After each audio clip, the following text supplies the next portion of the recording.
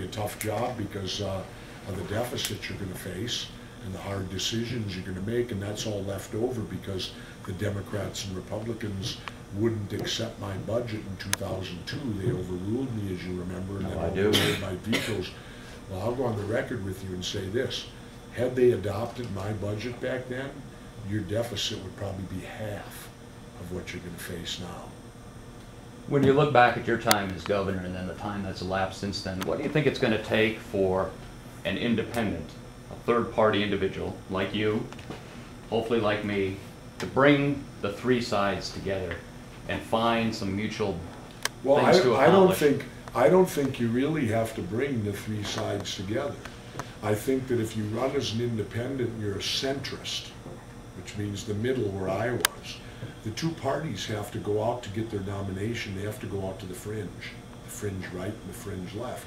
The key is then if you occupy the center, which is who decides who wins or loses, because there's more people there, then you're in charge, and as long as you stick with centrist common sense ideas, the two parties in which to compromise with each other will end up right at your position.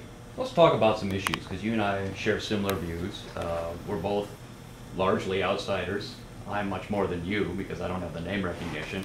But I find because of that, I'm not afraid to speak my mind, you know, what I feel. Well, and also you're not beholding to special interest money to where you can speak your mind without offending or getting some special interest donor angry at you. So I told a friend of mine the other day, like, how can you say that? I said, the great thing is I don't have to worry. Yeah. I said, people are either going to agree with me or they're going to disagree with me.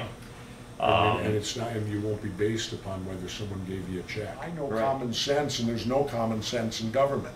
So therefore I have a difficult time there, because everything I do is common sense. So that kind of begs the question. Here I am, a small business owner, running for your former office. Do I have any common sense wanting that job? Sure.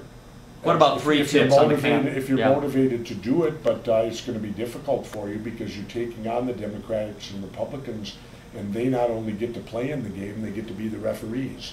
So what are your three tips, if I could ask you for 3 tips on the campaign trail? Stay true to your beliefs. You must get in the debates. If you don't get in the debates, you're dead meat. And stay true to what you believe in, get in the debates, and don't get bought by special interest to sell yourself out in an attempt to win. Stand for what you believe in, and even if you lose, you can look in the mirror when you're done. Because remember, when all this is over with, ultimately you got to live with yourself in the end anyway. And if you sell your soul to rock and roll, you'll be the one to deal with it later.